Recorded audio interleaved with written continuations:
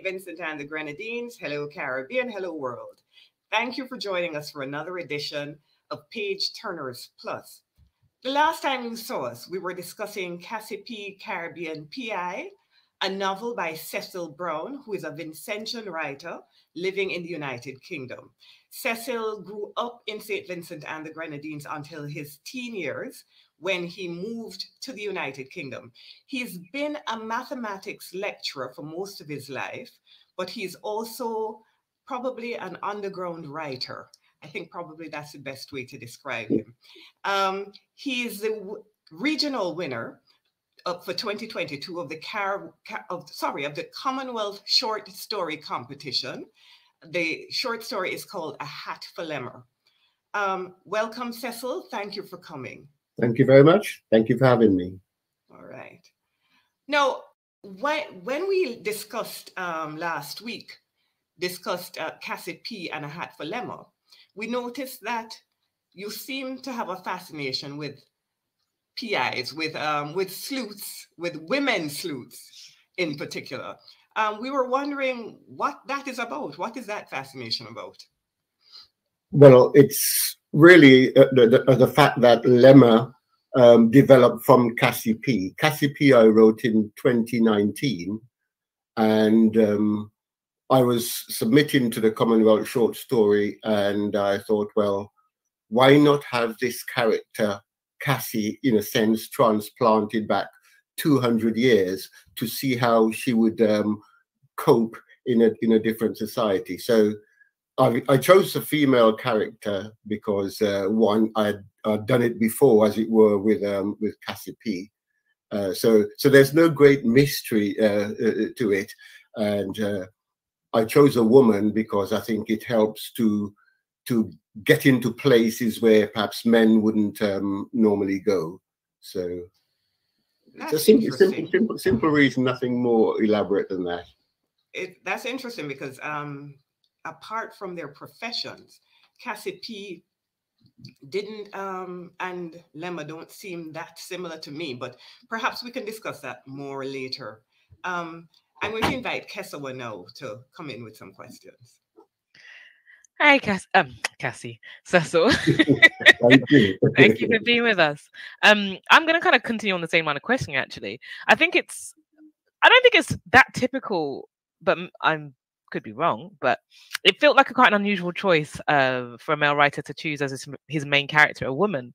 And so I guess the real question is, like, for you, how do you think you might have drawn the character differently? What traits might they not have or have had? You talked a little bit about access to places. You know, what made having a female investigator important to your story for you, either for Lemer or for Cassie P? I think as a writer, I find that I extend myself a lot more if I have unfamiliar people. So if I wrote characters as a male, I think I tend to get frivolous or flippant, and because I know what a man would do normally, you try to put yourself into that space.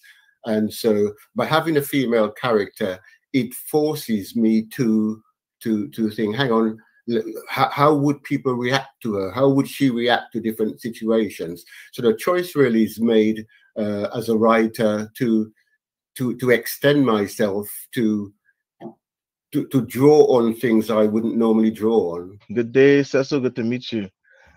And Okay. All of Cassie's cases involve family drama or betrayals by friends.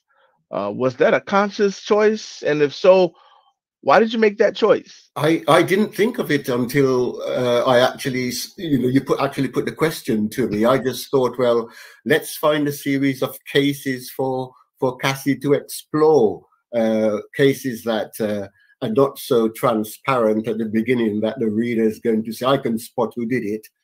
I didn't really think of them as family dramas or as cases that explore the family. But in a sense, I'm happy that it actually does come out in it, because the family is something I consider very important and something that we've probably underexplored in Caribbean literature. And so yes, the betrayal, vengeance, justice, all these come out in mysteries. I think if you listen to the police and so on, they tend to tell you that most crime is committed within the family or by somebody that you know. You don't get a random events very often. So all the crime, all the major crime, all the mysteries are solved or take place within the family or friendship structures. The person who goes along and just commits a crime 20 miles away from home really would be very unusual. So basically, so it seems to me to situate all this within the family or within the friendship groups. So basically, you drew from what you knew, and it wasn't like particular or acutely Caribbean. I think it's Caribbean. I can't see. Certainly, the dramas could happen elsewhere, but I've tried to create very much a picture of what Vincentian and other Caribbean islands would be like. But I can see these transferring to other countries as well. But what I've tried to do is to really say, let's make Cassie Vincentian Caribbean, and let's see how she goes about. And in doing so, let's just reveal a little bit of Caribbean society at the same time. That's partly the interest I had in creating this character. Okay, thank you, Cecil. I'm very curious about the time setting for A Hat for Lemer. You set it exactly 20 years after emancipation. Why is that?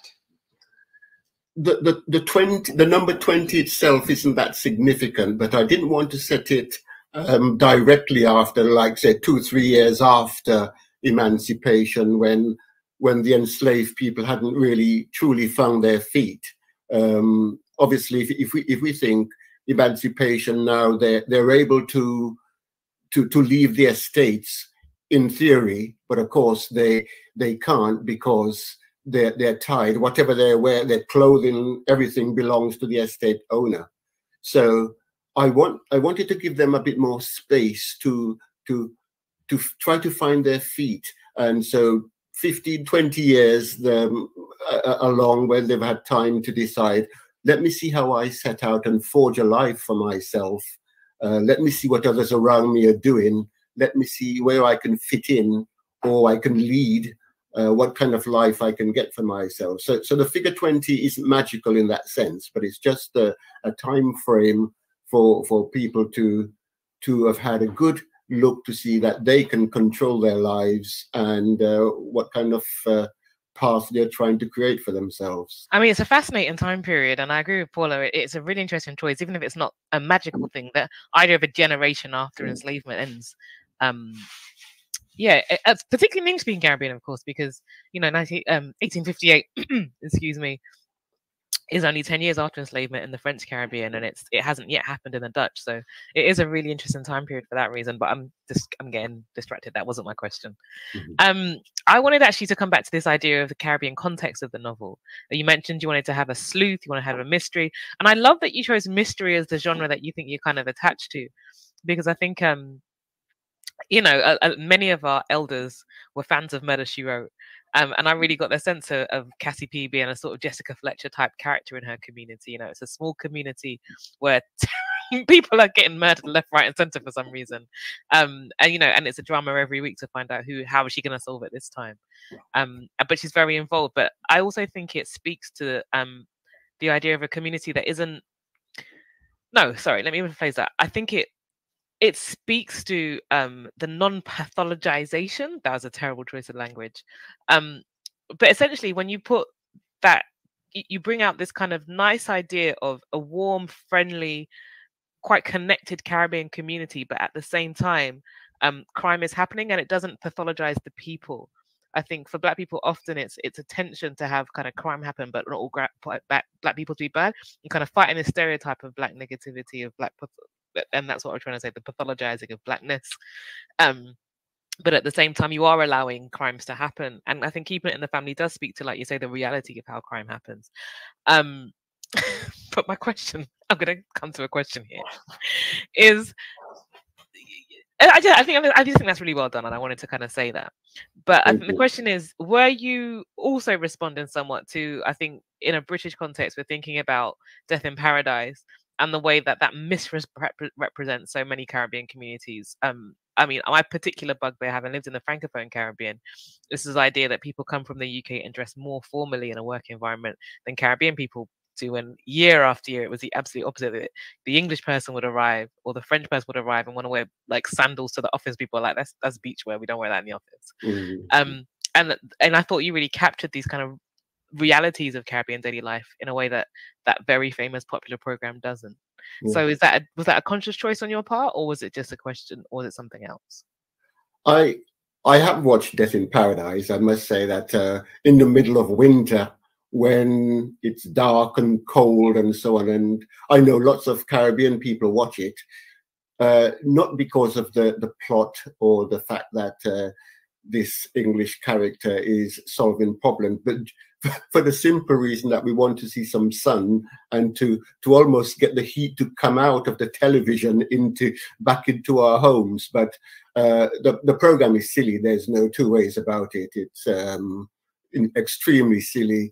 We've got an Englishman coming to the Caribbean dressed in a suit in the hot sun, pouncing about and can't cook, is scared of lizards and all that kind of foolishness.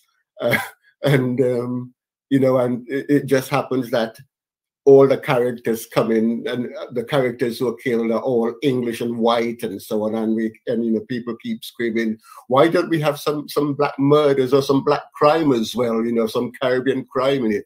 So it's just so ridiculous. In a sense, Cassie is a counter to this. This is what the real Caribbean is like. Cassie and her husband, they're started in the police force. Cassie makes a bad choice, and now she's got to rectify it in some way.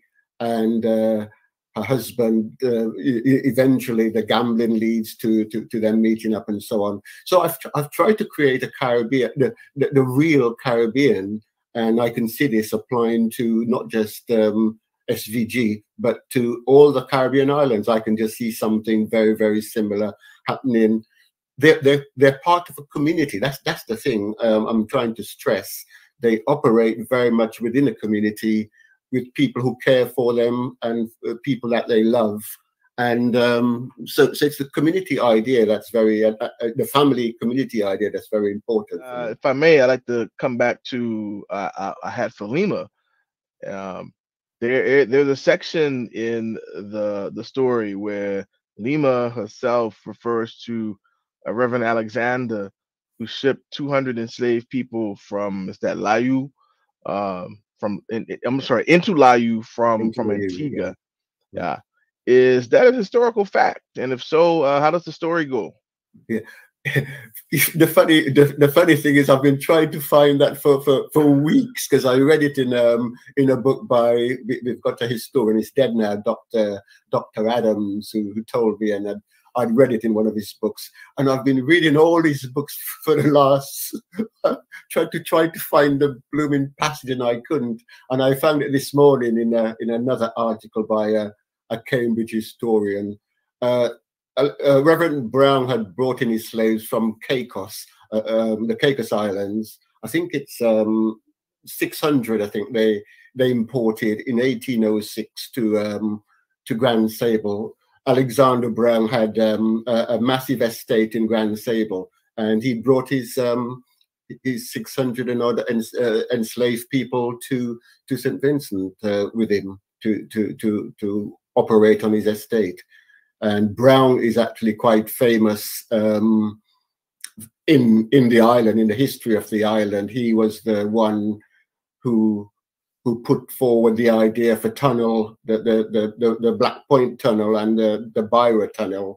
And the enslaved people were the ones who constructed these two tunnels, which linked the town to the most prosperous part of the island, the Carib country, as they call it. So in 1813 and 1815, the enslaved people constructed, under his guidance and with his money, constructed these massive, like 300-foot tunnels to link the island. And so Browne was the person who financed all this. And if you know St. Vincent, you'll know there's a place called Brownstown up in Georgetown, the local place, and it's named after him. So the Browne family, no relation, hopefully, the Browne family were very instrumental in developing that particular area and made quite a lot of profit out of it as well. Oh, so that sounds like a really significant piece of Vincentian history there. Then, yes, it's St. Vincent's history is incredibly fascinating. I was asked last week, a couple of weeks ago, was it 2 weeks ago, Cassie? Is it at the British Library? I can't. Yeah. Somebody was saying to me, you must write something about this. But the history of St. Vincent is just phenomenal. The 1675 sinking of a ship off Bequia, and the slaves swimming to Bequia, and then coming back onto the mainland and forming, I'll say, the Black Caribs now, although a lot of people don't like to call them Caribs, the Garifuna and so on. So you have this slave ship and this idea that black people can't swim and all that nonsense. But these people, go into Bequia, coming onto the mainland and forming the Black Caribs, who then, have a guerrilla war with England for 100 years, who defeat thousands of British soldiers. It's a fascinating story, and part of my interest is to get some of that out in fiction to people who don't want to read straight history. They want they're happier getting their history via fiction, and why not? So that's part of my mission, really, as a writer, to fictionalize actual events, and sometimes it could be just a simple word. I remember having a story, and one of the characters was called, I think, Caroline Chatouet, and somebody said, that's an interesting name. Where do you get the word Chatouet from? And it leads you then to say, well, Chatouet was the Carib chief who really was the bane of the British. And it might take a small fact like that to get people investigating. Oh, I must find out a bit more about this Chatouet, just by having a simple surname, a simple character with this name. So yes, I'm happy to introduce people to history via the route of fiction. Speaking as a historian, I think Cassie would say the same. We do appreciate the novelists and the writers for thinking historically and introducing people to important factoids and stories in which they would never otherwise get, for people who don't read historical monographs or tomes. So we're working together. That's what I would say. Yeah. We have a duty in a sense to get these stories out there, so that people will develop, have their own personal development in their reading development. Yes, definitely. Mm-hmm. Cecil, that brings me to the question of the fact that your work, certainly your literary work, appears to be very centered in the Caribbean, even though you've lived in the United Kingdom since your teens. I'm wondering why it is that your work, I mean, there is a long tradition of Caribbean writers who live outside the region still centering their work in the Caribbean. I'm wondering why you in particular do that, rather than write about your experience as a Black British man, which I imagine I imagine you have a dual identity. I don't know if you think of yourself as a Black British man and as a Caribbean man, but you're right. You write it seems, well, we've only read A Hat for Lemer and Cassie P, but both concentrate on the Caribbean. Why is that? I don't think we ever leave the Caribbean. That if I left when I was 13, and I've been here for X number of years. X tends to infinity. But in a sense, we never leave. We live in a small community, a small town just outside, 20 miles away from London, and I can step out my window, step out my door, and who would be there? I would see somebody from the local community. And what do we talk about? We talk about St. Vincent, we talk about the Caribbean, music, food, cricket. So in a sense, we've never actually left. So although we live this life in England, our whole foundation is based on those 15, 20 years in which we grew up. Everything that we have, our loves, our likes, our dislikes, everything was formed during that period. And so, and in a dark, cold winter, these are the things that support us. You know, the stories from school. I still have people I played cricket with at primary school when we were about 10. And he, you know, he would remind me of those cricket games that we played. And so we have those connections still. So it's the music, you know, reggae, calypso, soca, the dances that they allow us. They allow us to keep our Caribbeanness intact. And so when we get bombarded by insults or accusations and so on in England, we have that shield, that Caribbean shield, because we know we have our own music, our own food, our own sports, our own history. So we don't have that sense of that fragility that a lot of people who were born in England have. Caribbean. We don't have that fragility because we have that shield of knowing that, hang on, we've got lovely, beautiful islands. We've got the most beautiful islands in the world in the Caribbean. You know, we have our own music, our own culture, our history, our sports. You know, our own literature. We've been as C.L.R. James said, we've been world class in literature and sports for 100 years. So it provides a shield in a sense. And also, I shall also add that part of my mission is to explore Vincentian society. A lot of people see England as being more important, and they see small islands as not being interesting, and people from tiny communities as not worth investigating. I think V.S. Naipaul, when he started writing, said the difficulty he had was that he didn't know what to write about. He had no topics to write about. What a stupid thing to say. What? How do you mean you have nothing? You don't know what to write about? Are you saying that the Caribbean is not worth writing about? Caribbean people are not worthy of being written about? So no. I'm saying that Caribbean people are fascinating. Wherever I go, they're the most inventive, devious, fascinating people you could ever meet. So there's always some character you want to listen to, or to say, tell me a bit about your story, because I find their sense of invention and tomfoolery, as somebody said, just so incredible that you could never run out of stories to write about Caribbean people.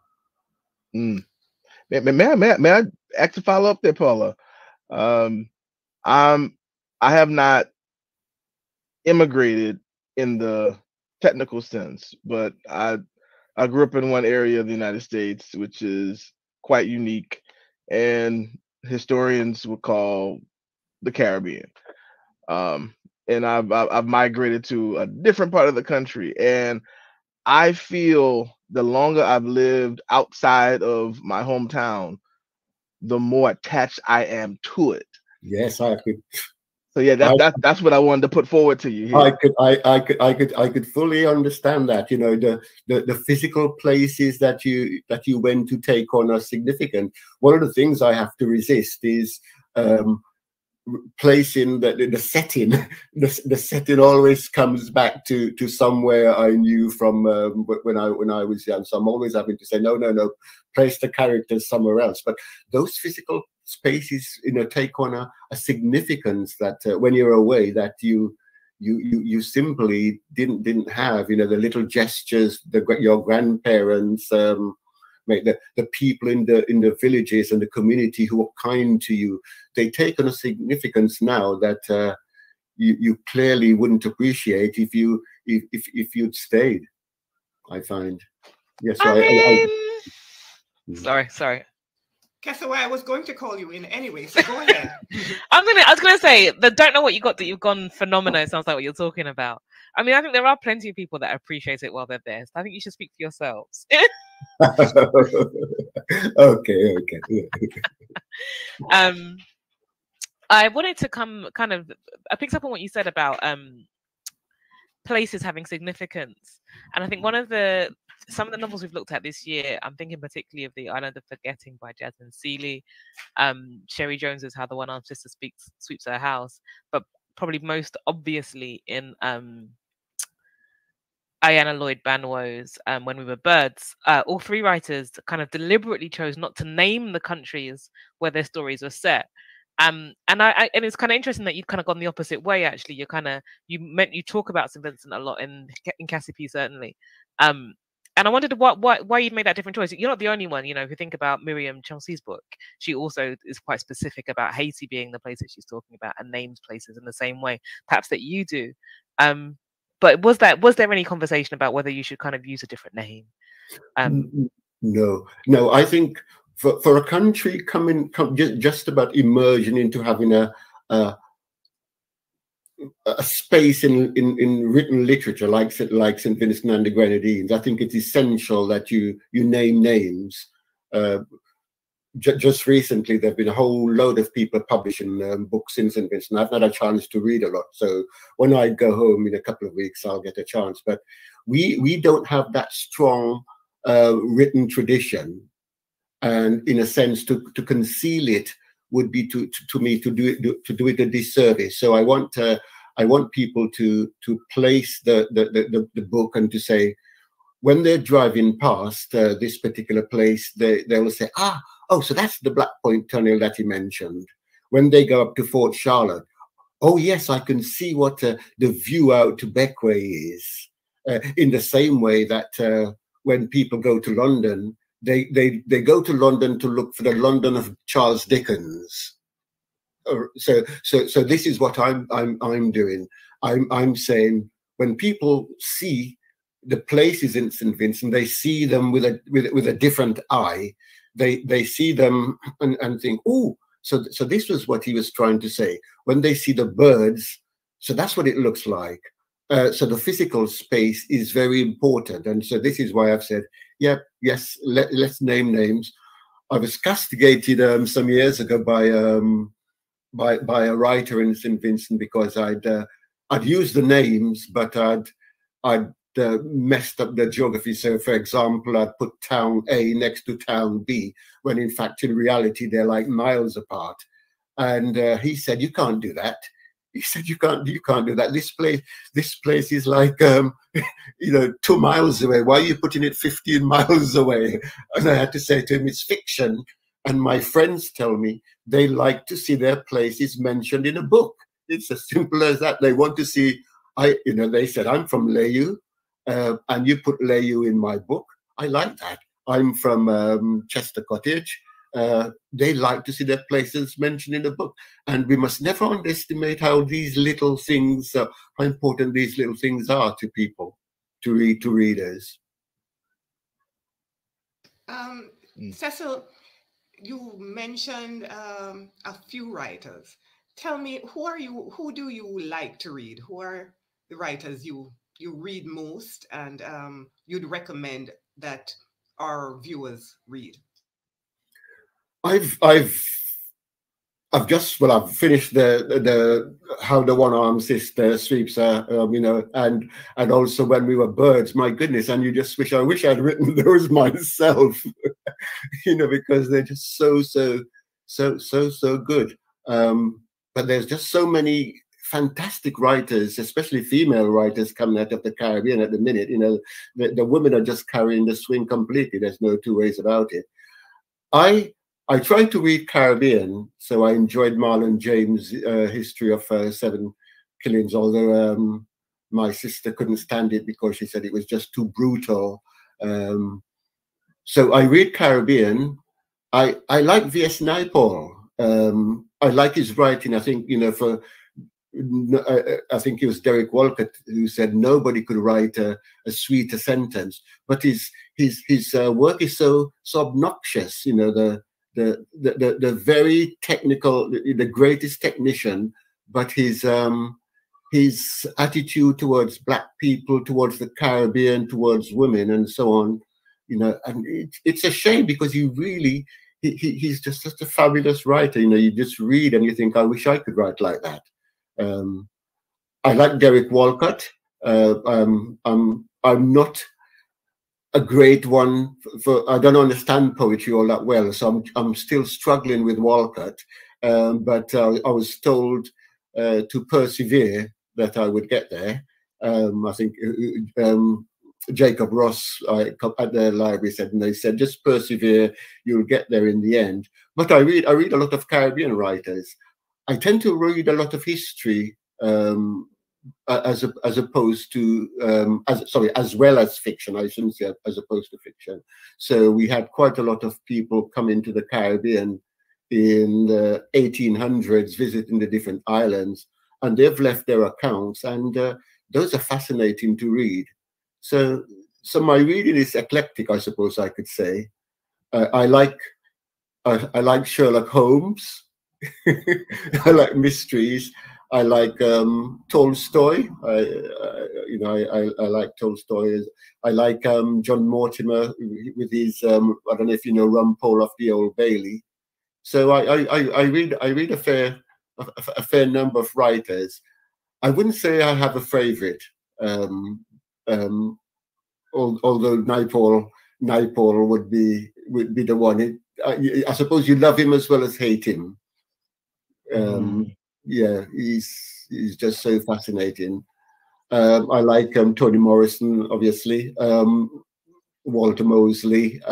So my, and Aikwe Yama from Ghana. Aikwe Yama. I don't know if we had within the family his book, The 2000 Seasons, The Healers, and we can't find the wretched books. What somebody in the family's got it, and Armagh is to me incredible. When you try to find one now, it's like £60. But the 2000 Seasons and The Healers, the fabulous, absolutely fabulous. So, but there were just so many good writers out there. You just wish you had a dozen lifetimes so that you can.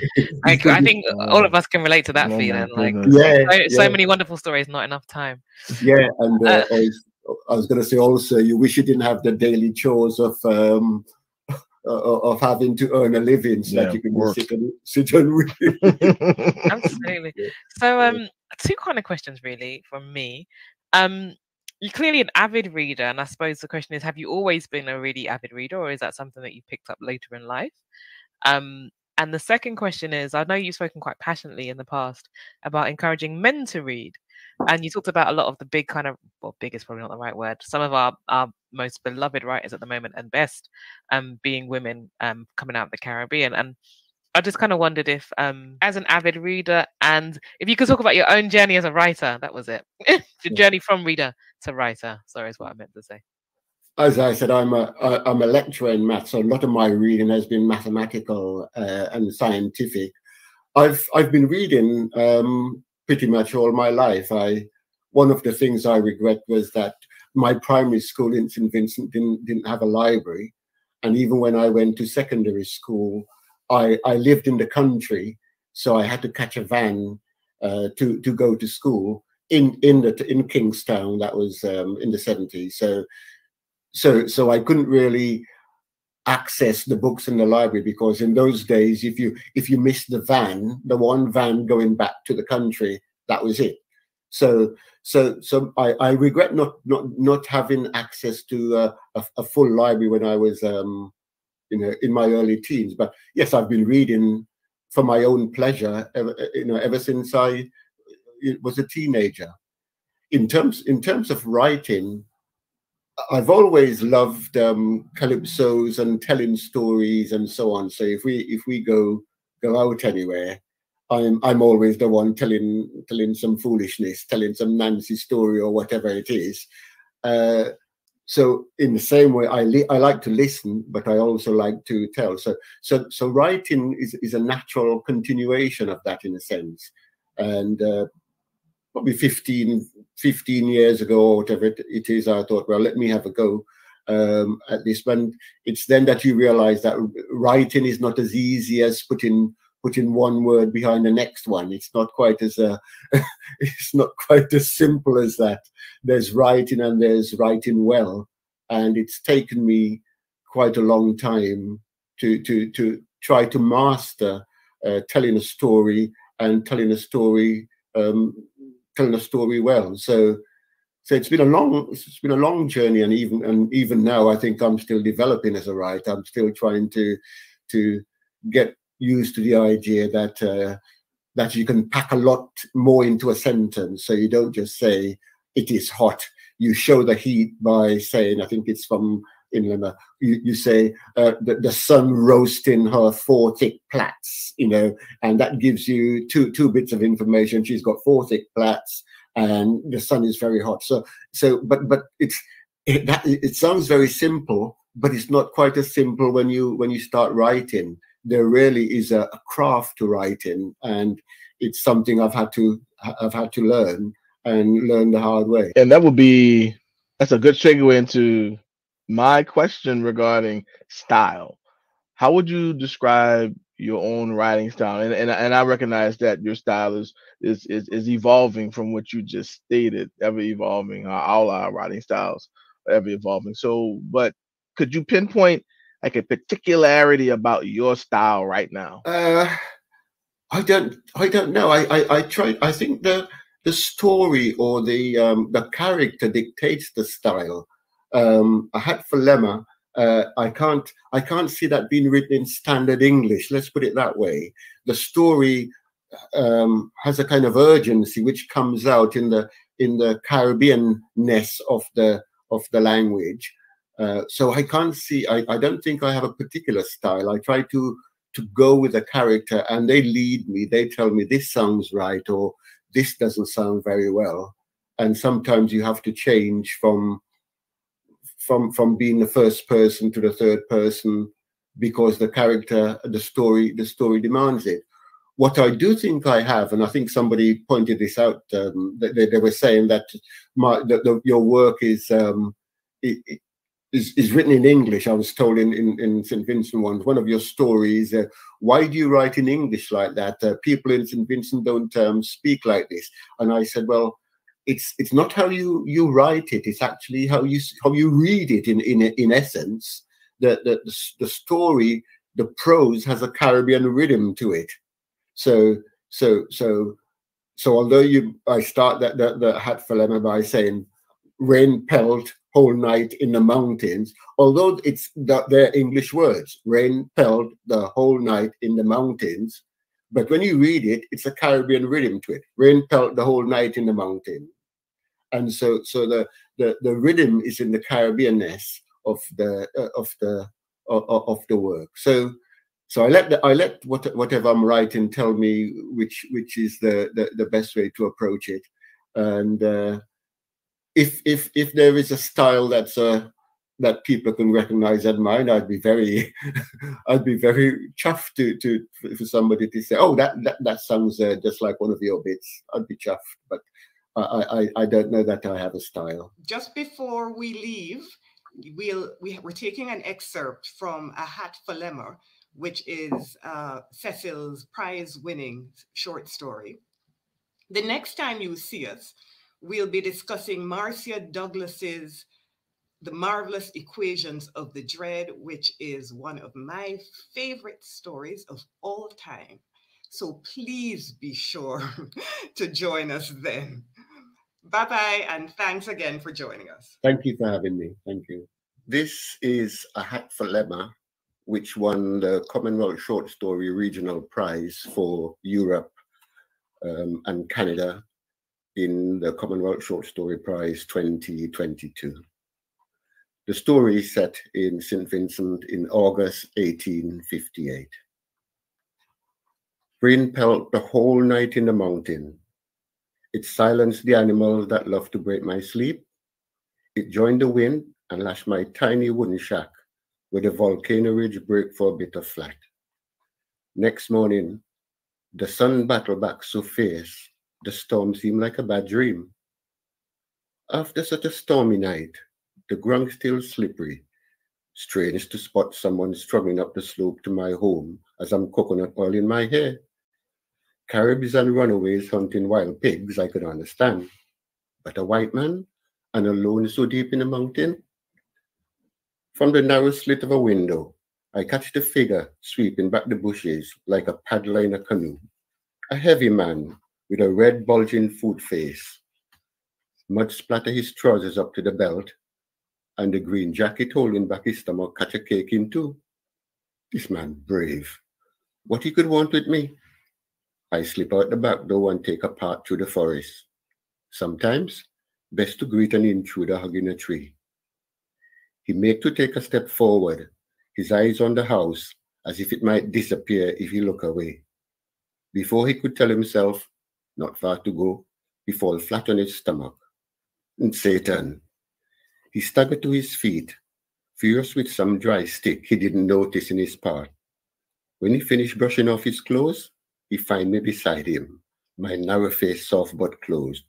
You trip me, he growled. You throw me down. The blue veins in his neck pulse. This local-born Creole white who blend our language with his. But I don't step back when he snarl and grunt. He on Krong land, my land. I cross my arms and stare back. My name is Noah Brisbane, he say after a while. My horseman Mel tell me you know the island well. You guide people across the mountain and find those who get lost for a small sum. I dig my toes into the mud and force my body up the hill to my little garden patch, leaving him there muttering. Wheezing turned to cursing as he stumbled up behind me. I almost finished picking herbs at the side of the house by the time he reached. I own the estate 9 miles from Kingstown. 9 miles south of Kingston would place him in the Caribbean Sea. 9 miles north in Mespo Valley. West would find the town of Leyu, where the Reverend Alexander shipping his 200 slaves from Antigua because he cared for them so much.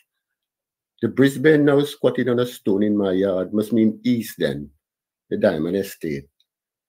I begin to pack a crocus bag with herbs while he sweep the sweat from his forehead. My work is in listening. I ask when I'm ready.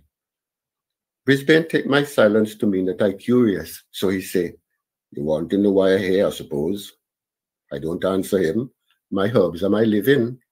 Well, 2 weeks ago, I invited an Englishman to my home, Wesley String. The Methodist Church in England sent him to St. Vincent to report on the schools, but he's vanished. Schools? Brisbane asked the question for me, then continued. You remember emancipation in 1838? Well, schools spring up on coconut palm stilts, and where schools rise, inspectors follow. Brisbane. Emancipation handed some planters thousands of pounds. If February slipped by without effect, then March pay with 3. How long he here? 1 month. I sniff a bundle of time and let Brisbane carry on. I put on a small feast for String. Beef, red snapper, ham, breadfruit, bananas. We have to show our guests the best of the island, not true? My cook Eva did us proud. I pay her an extra shilling. Brisbane flipped back his head a little as his eyes closed on the memory of the meal. A chill hit us late in the evening, so I sent for a brandy. My wife Georgina changed into her green silk dress and string drained his glass. Another in the bottle? He suggested. Hats off to a new friendship, eh, Brisbane? Thank you.